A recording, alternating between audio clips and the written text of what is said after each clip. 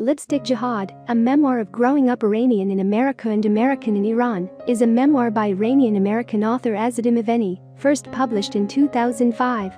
It focuses on Moaveni's experiences growing up in two worlds as the daughter of Iranian exiles, pretending to be the perfect Iranian daughter at home, while also maintaining a life as a modern California girl to her friends.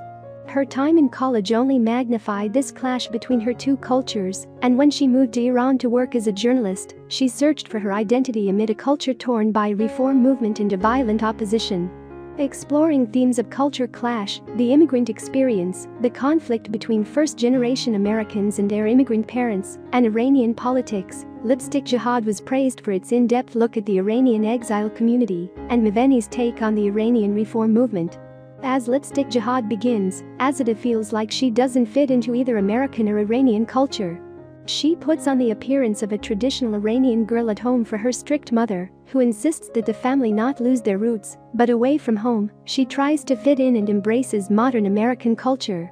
She doesn't feel like either is fully her, and school and social life give her anxiety.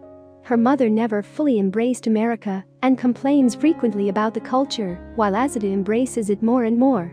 She and her mother have a huge fight where she tells her mother that no one is making her stay in America if she hates it so much. The narrative then flashes forward as Azadeh graduates from college in journalism and works abroad in Cairo. Distant from her mother now, she begins embracing her own culture more. She eats Iranian food and she wants to visit the country herself. When she hears about the student protests in Iran, she decides to visit and be part of history. The year is 2000, and although the student protests are put down, the new president institutes some reforms, allowing a bit more freedom. Although her family and friends are afraid she'll be arrested or killed, she heads to Iran to write an article and stays with her grandfather. She's the first American journalist stationed in Iran in years.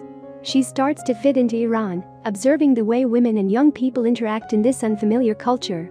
After a traumatic event where she's nearly forced into an arranged marriage, she begins to view Iran as a culture in need of massive reform. The Iranian clergy seems sex-crazed, gluttonous, and lazy. As she observes her first Ramadan in a strict Islamic culture, she struggles with the daily restrictions. However, she notices how many of her fellow Iranians are cheating on the day-to-day fast. Even in Iran, she is still viewed as being a foreigner by many people, who always see her as an American by association. What disturbs her the most are the cruel punishments she witnesses for lawbreaking, such as a young man tied to a tree and whipped 17 times simply for selling alcohol. There are also extrajudicial punishments, such as when women are killed for dressing immodestly. Then comes a crackdown, as the modest reforms instituted are rolled back, and the police start arresting people for any connection with Western culture. Azadeh starts to realize she's as much an outsider in Iran as she is in Iran. She's arrested on her way to vote and only gets away because of the help of an officer who supports the same candidate she does. The book contains detailed descriptions of the mundane things she does in her day-to-day life in Iran, including going to the first gym with access for women. Iran is slowly starting to modernize, despite the government's oppressive tactics. During her time in Iran, Azadeh begins to date. Although she dates a man who is the son of former aristocrats, they break up soon. She decides it might be easier to date an Iranian-American, but the only one she knows is her friend Daver.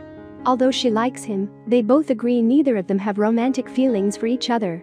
She leaves Iran for a time and goes to Lebanon, where she enjoys the more freeing culture.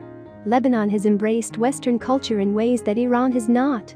However, while in Lebanon, she gets a call that a recent ex, Dariush, was caught with her things, including a bottle of wine. He was lashed for it. She returns to Iran, and her mother visits. She's distressed at the reports that the Western world is creeping into Iran. Soon after this, another riot between the police and student protesters breaks out, and Azadeh and her mother are caught up in it. The final chapter takes place in the aftermath of the 9/11 terrorist attacks, where Iran is blamed by President Bush for contributing to terrorism, and Azadeh finds herself feeling even more out of place in both cultures. She eventually decides to leave Iran, and a few days later she learns her grandfather died. She decides it's not her country anymore, and she has his body brought to America for burial with his exile family. She realizes that while she'll always love Iran, she's an American at heart. Azadeh Moaveni is an Iranian-American journalist and author.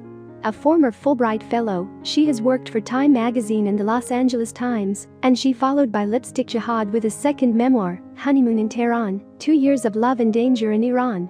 I hope you enjoyed this video. Leave a like if you did, and be sure to subscribe. Thank you.